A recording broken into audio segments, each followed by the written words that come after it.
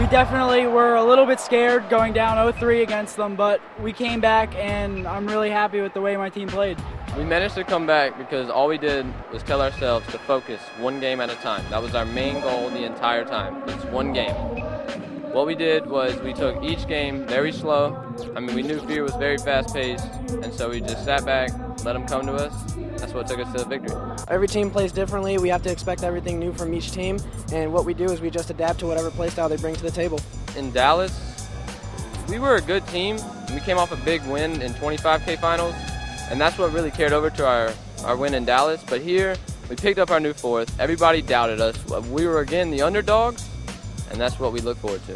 The comeback was absolutely amazing. I enjoyed every last minute of it. I mean, you know, to come back 0-3 and to beat Fear was incredible. And, you know, I can't be more proud of these guys. So, you know, can't wait for Rally. Should be a good one. Let's go, baby! LVG! Let's go!